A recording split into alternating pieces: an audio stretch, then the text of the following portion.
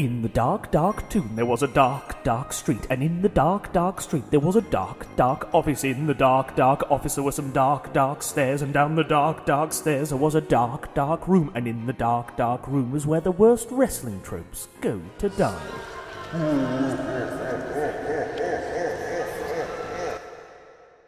Hello, I'm Ross Tweddell from Cultaholic, and welcome to the latest thrilling instalment of Straight to Hell, the show, of course, where my illustrious guest offers a list of their pet peeves from the world of professional wrestling. Then, you know, they just all go down to hell now, because it's the right thing to do, isn't it? Who am I to decide what stays in and what goes out? Joining us today is a man you all know. He's called Tama Tonga. It's a good one, this. Aye. Ross, over to you. So we are joined by Tama Tonga. Tama, how are you doing today? Very good, thank you. Thank you for having me here, Ross. Joined by your child, I believe, in the background. Hope he doesn't do a run-in. Oh, yeah, he's just going to be running around, screaming, yelling, daddy, throwing stuff, maybe. We got El Poco Loco, the movie on, so that might go up. I'm not sure yet. Never seen that one. What's it like? What's the movie called? Coco. Oh, yeah, Coco. It's a good one. I've seen it I think about 57 times. And I've got a lot of it memorized except for the title. So, But one thing I've always wondered about you, what's it like growing up with Haku as your dad? I just imagine, like, if you ever got in a bother at school or something, you just go, oh, there's my dad over there. It's just... Yeah, you know, it was cool to have a cool dad on TV. But we were taught to kayfabe that, man. My mom was big on, like, if anybody asked who your dad is, you tell him he's a truck driver. And so really? That's how, yeah, we, you know, because we would always get bothered. Everybody knew who our pop was. So, you know, me and my brother was like, no, he's a truck driver. And you're like, why are you lying to us? You know? That must be heartbreaking when you're young, like wanting to show off your dad and you can't. So I've got to ask as well, what's the latest with Enzo or whatever he's going by these days? Oh man, he has a little problem with me. Yeah, he thinks I blocked him from coming to New Japan. I didn't do that. I might have got hot at the incident that happened to MSG, but that ain't his fault. I think that was Booker's fault. But he took it some kind of way, and we've been exchanging words on social media. We've all seen. Yeah. You know me. I'm gonna have some fun with it. I could easily ignore this, you know, and let it just die off. But that's too easy. That's too easy. So is it look like there might be a match? You know what? There was, you know, I put it out. The only way I would do it, I would entertain this would be for charity. If we did a charity function, and supposedly, I saw on social media there was somebody offering $25,000 for our match, and I was like, somebody would pay that much money to see Enzo. I couldn't believe that. So, you know, and then I saw again that he turned it down. So then I'm starting to wonder how legitimate this whole thing was. Yeah. And you know, and that's where we're at. So I think I don't know if anybody see, that's how bad people don't like him. They don't even want to pay $25K or anything for charity work from his ass. If I had 25 grand to pay for something like that, I would pay just to see you slap him about a bit. I would pay myself $25K to beat his little ass. And also, just this week in the news, there's been sort of reports, I don't know how true they are, that Jericho and Moxley from AEW cannot work the big New Japan show in MSG this weekend, this summer, sorry, not this weekend. I was just wondering your take on the whole sort of where the New Japan AEW working relationship, where you stand on that. What's your take? I mean, it's business, and if it makes sense, I'm all for it. You know, I think New Japan has been kind of holding back to see where AEW stance is and what they're all about. And to me, if business makes sense, then why not? You know, if it makes sense. But, you know, I know how New Japan rolls, and we'll see. We'll see. Moxley and Jericho has been doing very well for us business-wise, and I think that they are great door openers to maybe AEW. We will see. we'll see. So, sir, I speak on behalf of many people watching this video that, you know, if there was a working relationship there, seeing you in an AEW ring would be quite interesting. Ooh, you know, just throwing it out there. I would love, yeah, you know. Pay me the money! And just before we get going, the final thing, obviously the beach party's coming up, WrestleMania week. Just tell us what that's all about and what the latest is, what you got planned. Well, you know, we'll start off with Wrestle Week. We got, my brother and I gonna be working with Lionsgate, the New Japan Lionsgate show we're gonna have up there on on April 2nd, which is Thursday. And then we're gonna do a meet and greet on Friday for WrestleCon, and then on Saturday, April 4th, we're having number 2 block party, but this time it's a Bullet Club beach party down in Tampa. And Ross, if you guys are down there, you guys are more than invited to come down to the beach party and join us, man. We can't afford the flights. Invited. If you want to pay for our flights, we'll come down, yeah? Oh, Jesus, I said you're invited, man. You're invited. If you're happy to be down there, man. My pocket's already deep already. I just picked up Ken Shamrock. You know how much that cost me? I can imagine it cost a pretty penny. It was worth a try, though. It was worth a try. So let's get cracking with the knack, and then let's see what Tama Tonga wants to send straight down to hell. So let's find out what Tama Tonga's first offering is to go down straight to hell. First one straight to hell is a long-ass 24-hour travel day to Japan, man. You can throw that shit straight to hell, bro. How often are you doing that these days? Let's see. I just got back 2 days ago from Japan. That was a 24-hour travel day. And then I leave tomorrow back to Japan, and that's another 24-hour travel day. So I was home here for 3 days. That's 2 24-hour travel days, and I'm gonna go back to Japan for 1 week, and then I come right back. That's a third one. So this month, I'm doing that about 4 times this month. So break down that day. Like, what time does it start, and like each segment of the day, how does it go? Oh, all right. So so I'll explain how 2 days ago I woke up at 5 in the morning.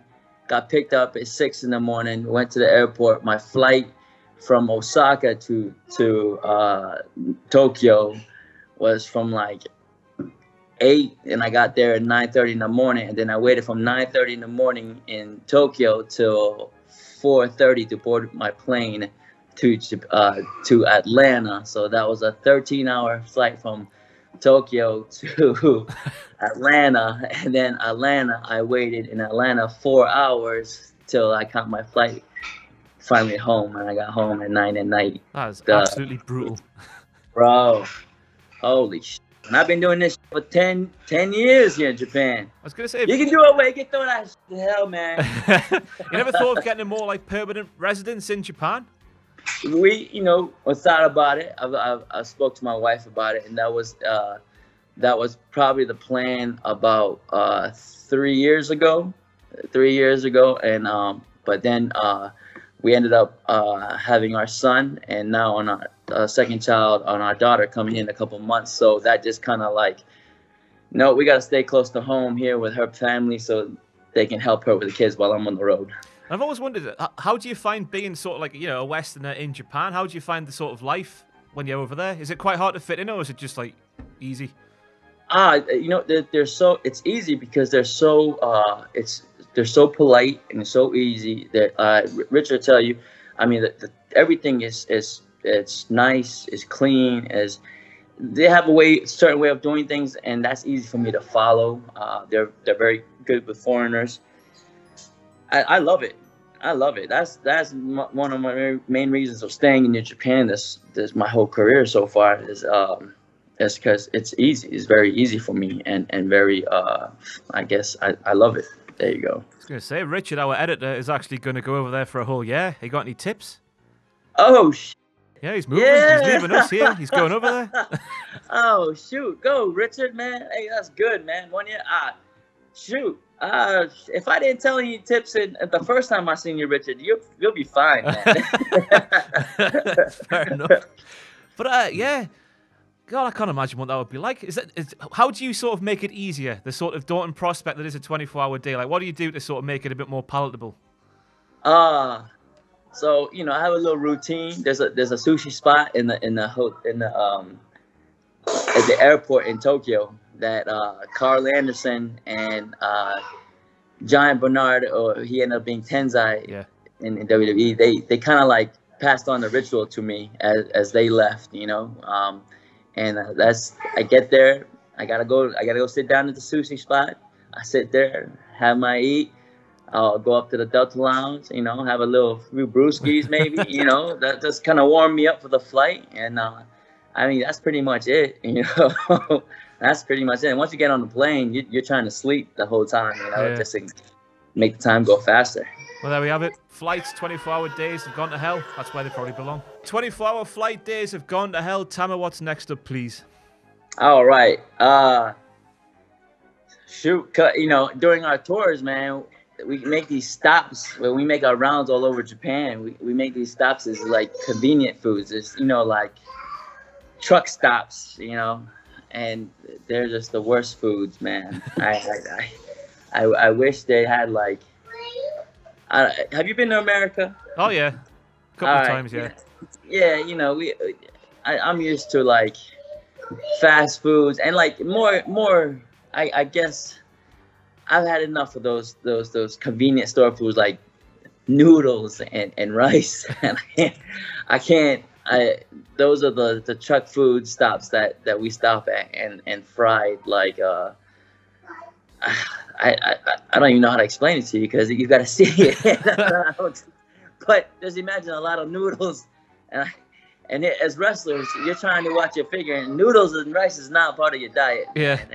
You know, and you just got sometimes you just drink a protein shake, you know, to fill yourself during these times, man. But they're not the best foods in the world, and I say, damn the hell with them, man. Damn the hell. They got like these egg sandwiches. I can't take any more egg sandwiches. These little ham sandwiches. I can't take any more ham sandwiches, man. Oh, yeah. So I would say the convenient foods that we stuck at the truck stops we stop at, do them away, man. We need better stuff. Give me something better than that. Something, please. You need what we have over here, because we've got a 24-hour like service station thing called Weatherby Services, which I've been to a few times, and we have Marks and Spencers there. You ever been to Marks and Spencers? No. Oh, it's very posh, very delightful. You get all sorts of top-notch food there. I'm not even being sarcastic either. It's lovely. You need to take Marks and Spencers to Japan. Oh, sure. I would imagine you have some fish and chips. I can do some fish and chips. Not if you want to watch your figure. But I was watching, Seamus is a guy who I follow on social media, and he's big about sort of meal prep on the road. How are you with that sort of thing? That's actually the idea that I have in my mind is I wish we would have a meal prep. You know, I mean, you think the company would think, you know, all right, maybe you know, to get these guys in shape, maybe we prep them. I know it's really up to the wrestlers to do it, but that would be kind of cool. Maybe the company builds like a meal prep company, and then the boys can chip in something, and then, you know, they'll pay for the travel foods. You know, now the business, they have a business within a business, and they're setting up their guys for body success. Would you say? Yeah. It doesn't look like the most practical thing, though, because he shows this bag, and it's like, I can't imagine now, like, putting that on a plane and then putting that on a coach or something like that, and then just, like, humping it around the world. I can't imagine that being very practical. Well, see, luckily in Japan, we have a tour bus. Yeah. So, you know, you just put that in, you know, on the bus, because we're just traveling. Usually those travel buses, the longest we'll go is maybe 8-10 hours, but within those stops, you know, at least we'll have something prepped that day, you know. So do you find a microwave and you're sorted? Yeah, for sure. Put a microwave inside our bus too. Why not? Get all these wheels in motion, man. Get it sorted. Right. So how does like sort of America compared to Japan in this respect? Is America a lot worse than Japan is, or is it just sort of the same? On tours? On sort of like the food late at night. Sort of the options, and then what you get there when you get there and stuff like that. You know, I just couldn't, because I've never done an actual tour here in America, like do the loop that we do in Japan. I can't tell you, you know, but I know enough that, you know, you can always find something here in America. Like we just did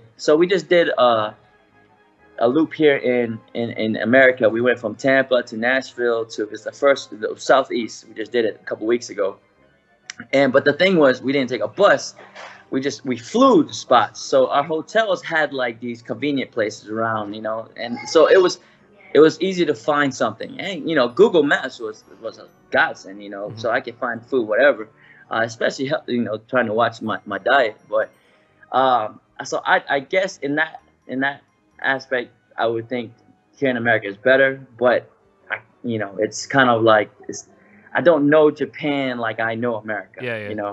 Yeah. So it's more just eating the same stuff in Japan that really gets you. Right. I can understand that. Need variety, spice of life, innit? Yes. There we have it. The stuff you get late at night in Japan, they've gone straight to hell. So tell me your third offering, please. All right.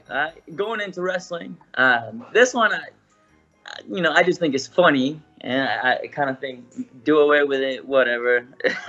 But kick pads. I think that's the funniest thing to have kick pads on, especially when you don't kick. But they look really cool, though. Do they look cool? Because I don't think they look cool. They're clownish. And you know what? And I'm saying this with love because one of the best guys that I know wears them. And it's fine. AJ Styles wears kick pads, so maybe he's the only one that's allowed to wear kick pads. And he does some great kicks and cool stuff. But everybody else, man, I don't know. Kick pads to me is just it's just funny. I feel like when I see somebody wearing kick pads, they're trying to hide their skinny legs, because they don't work them out. It's just the sort of, as you can probably tell, I'm not much of a fighter. But to me, if I was wearing why would you wear kick pads when your shin bone really, really hurts? Yeah. Surely your shin bone hurting, just making contact directly with someone would hurt a lot more than with a kick pad. Right. What's the the science behind it? I thought the kick pads was for training, Yeah. Like that. I just don't, but it's pro wrestling, I guess, You can wear whatever the hell you want. I mean, I wear a chest vest. Yeah, but that looks really cool as well. I know. But I ain't trying to kick somebody with my chest. Start doing the old belly bounce. Yeah. I'll tell you what, it helps me out when I'm getting chopped though, because it gives me a nice padding. So through your career, what in terms of footwear, have you had sort of an evolution through footwear, or the stuff you find more comfortable today, or has it been the same all the way through? Oh yeah, no, I've evolved. When I first got into New Japan, I had almost like a Jimmy Snuka style gimmick, and I wore barefoot like my pop, Jimmy Snuka, old Polynesian style. So I went barefoot, and now that was for me the easiest because it was very mobile, it was very fast, quick, everything. The problem with that was that during winter, it would get so cold as I'm walking to the damn arena, to the damn ring, my feet will go numb from the concrete by the time. So I would take a bottle of hot water and put it on the apron in my corner and stand on it to warm my feet. That's what's part about being barefoot. And then I went to boots right after that. I went to after I did my time, I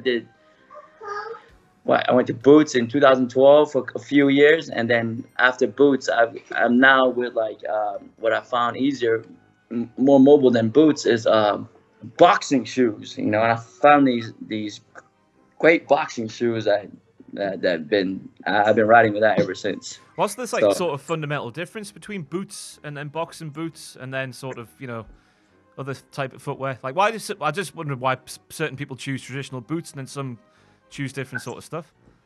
I think the image, some is for the image, and some is to get them, wear boots with these high inches of platform so they could be taller. Yeah. I could give two damn about that, but so I'm more for I'm going more for what am I looking here for? for performance. Yeah. You know, so the boxing shoes, I'm able to move and pivot and run, and I'm lighter on my feet. I can feel the canvas, I can feel the rope when I'm standing on it, and it's just better for me. I'm more for performance, and it's kept my, you know, it's easier to put on, it's faster to take off. It's just a lot better all around for myself. And is there any sort of scenario that would get you to wear some kick pads? Hell no. Hell no. Maybe I'll wear some calves pads to make my calves look bigger. I think Ric Flair might have wanted them back in the day. That's why he used to wear his knee pads low, wasn't it? To hide his little calves. But there we have it. Kick pads have gone straight down to hell. Right then, so here we go with pick number 4. Tama, what you sending down? All right, number 4, hot oil. You ever seen those hot oil that people put on and it flushes you, and it makes like bodybuilders, you know, it makes them like veins. Yeah. Yeah. Oh, I can't stand that. We could do away with hot oil, man. That stuff, when you put that on, whoever puts it on, and you're working with them in the ring, that flies everywhere, especially when they put you in a headlock, because your face is right there, rubs off in your face, gets in your eye, burns your head. It's just not, the worst is in your eye. That's the worst. Now we can't perform. That's just obvious. You got to get rid of that. I guess it's time to name and shame the serial offenders. Who does it? Who keeps doing it? Hey, man, you can't put me out on blast like that. I ain't no snitch, man. Come on now. I've got to try. hey, you know, I'll just put it like this. Mexican wrestlers love that stuff. Fair enough. The entire nation of Mexico. Okay. Do people still do it today? Even though they know what it does to people? Oh, yes, they do. They do. I can smell it in the locker room. And what's the smell? What sort of smell we're talking here? It has like this cinnamon like fire smell. You can smell it. It's obvious. You know what it is when you've been burned by it. Like a skunk. And I guess if you've ever had to approach somebody to say, say, you know, you're going to have a match against somebody, you've seen them put it on in the locker room. Have you ever had to approach them and say, would you mind washing that off? What sort of response do you get? I'd be like, hey man, we gotta switch. You gotta work with somebody else, bro. I don't do that. Is that the sort of thing, you know, when somebody's using it, there's no way to have them not use it. It's you just gotta grin and bear it. Out of respect, you know, if they're older than, you know, the elder out of rank, I just gotta eat it, you know. But if I got rank with somebody, hey man, you gotta take that shit off, bro. Have you ever been tempted to use it yourself when you've been facing someone you're not too keen on somebody? You've ever been tempted just to throw it on just to hamper their vision? Nah, man, I'm not like that. No. Maybe for the Enzo match. Yeah, but for the Enzo, I'll just take the whole bottle and squirt it in his eye, you know? That's fair enough. I can't imagine there being anything worse than your vision being impaired in a wrestling match. Is that sort of the worst? Heel, man. That's a heel move right there, you know? Is that the worst sort of superficial? Because obviously you get the proper injuries. Is that the sort of worst superficial injury, if you like, to have sort of something affecting in your eyes? You know, it works. It works. There we have it. What was it called again? Hot oil. Hot oil. Hot oil has gone down to hell. So what's next up, Tama? What do you want to send down to hell? All right. Jet lag. Jet lag, man. I think that's the one. I think just to like tie in with the travel, after being in Japan for a while and coming back here, it takes me about a week to get back on schedule, because I think that's the worst, because your mind is going crazy.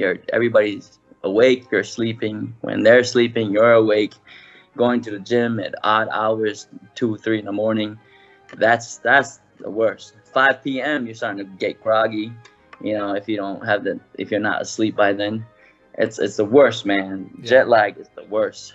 I've always wondered that about wrestlers, what they do to say if you got like a tour and you've got so many shows day after day after day, and you've flown a long way, and then the jet lag kicks in. How do you sort of cope with that? Like, is there anything you can do or not? No, the good thing is that they will put to work right away. So you're like moving and you're like awake with everybody. You know you're tired, but you push through it.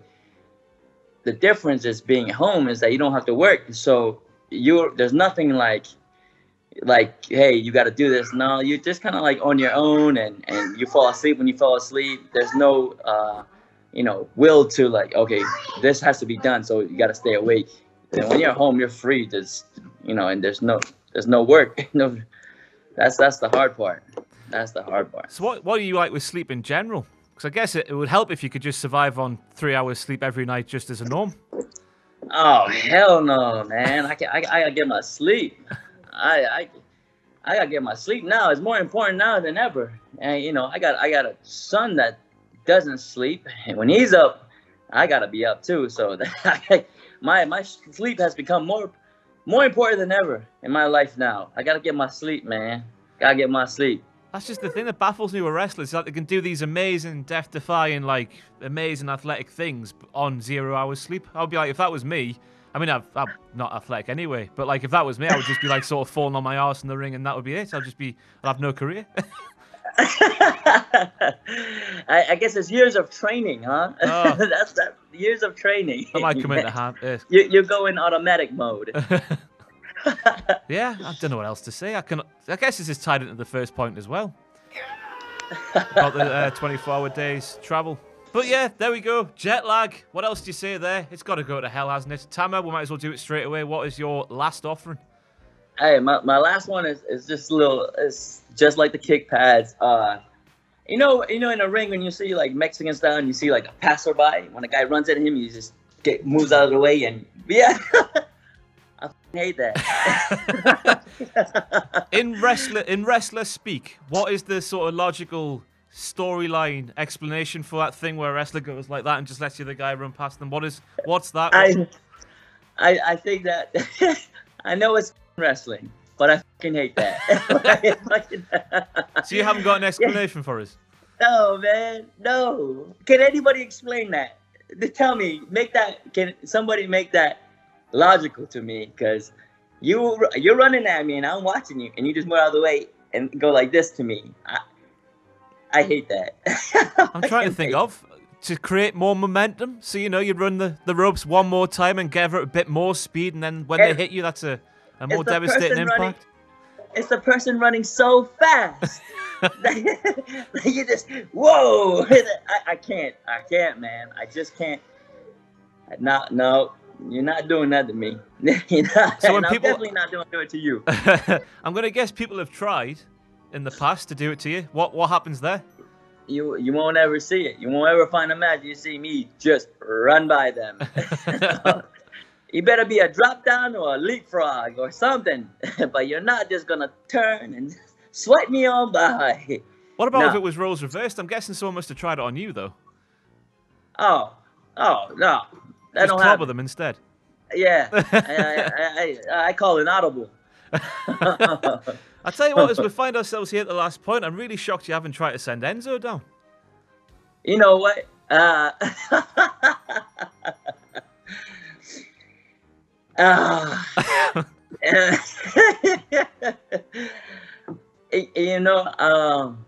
don't even know. I don't even know what to say about that kid anymore. Yeah, I just saw a promo. He just shot at me, and I think it's cute. I think it's real cute. And I don't know. Ross, I don't even know what to say about it anymore. Fair enough. I'll move on. But is the what do you call it? Sorry, the run by, the fly by. What was it called? Yeah, the passerby. Passerby. Is it the thing that's taught in wrestling school? I'll take it. It's not. It wasn't taught to me. Unless I skipped, class that day, But yeah. Do you have any idea where it came from?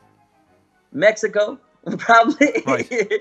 Probably. I'm guessing. Yeah, I guess in terms of like a lot of things that happen in the duration of a match, it is a bit of like the more perplexing ones. Like, why does it happen? Yeah. And I guess it's got to go down to hell. We'll send it down to hell. Why the hell not? Send it, man. Send it. So there we have it. All your 5 or 6, depending on how many makes the cut. They've all gone to hell. Right. Thank you very much for joining us today. Apart from obviously the beach party, anything else to plug before you go? No, hey, thank you for having me. Beach party, April 4th, Tampa. Please join us. Come join us, man. If you're down in Tampa, please. You're more than welcome. And where can we find you on social media? All right. Hey, social media, Tama Tonga. The Good Bad Guy Tama Tonga on Instagram. That's it. So is it Instagram Strong Style as well as Twitter Strong Style? No. Since everything's Strong Style these days.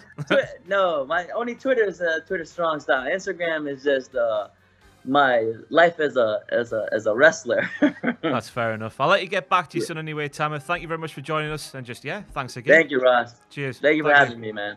Thanks for watching. Let us know what you think in the comments below. You can follow us on Twitter at Cultaholic. You can find us on Facebook at facebook.com/Cultaholic. And if you enjoy what we do here at Cultaholic, you can pledge to our Patreon page, patreon.com/Cultaholic. Hit subscribe and join us.